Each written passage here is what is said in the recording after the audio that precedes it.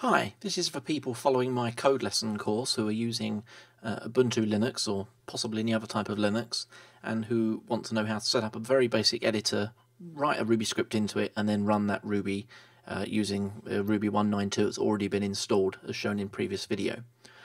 So here we go, basic, very default Ubuntu setup, and we're just literally going to use the text editor that's under the accessories menu. This is called gedit if you want to install it separately in your own distribution of Linux.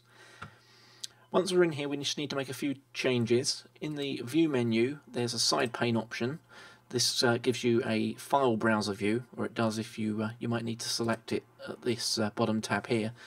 Select file browser. By default, it's showing you showing my home directory.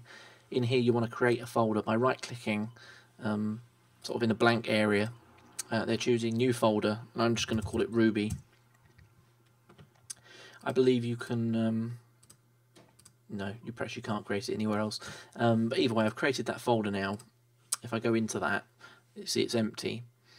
Now what I can do is I can right-click now, and I can say new file. And what I'll do is I'll call this testscript.rb. Now testscript.rb isn't loaded yet, as you can see. It still says an untitled document here. If I double click this, that changes to that there. If I write in some very basic Ruby code here,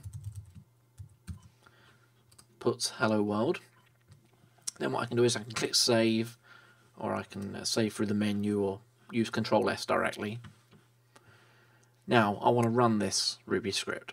All I need to do here is I'm going to right click on the testscript.rb file in this side here and choose open terminal here. So here's our basic terminal.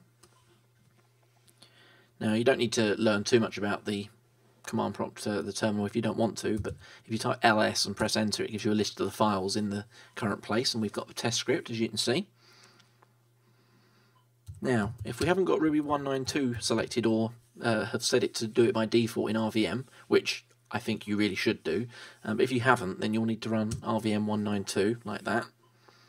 But then ideally you would just go ruby testscript.rb and press enter, and then you can see hello world come up. Something else you can do if you're not perhaps too familiar with the terminal, this is a nice little trick.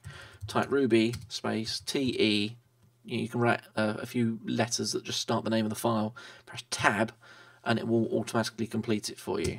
And again, there we are. And then when you're done with this, you can just close it, you can even close this, and you're good to go.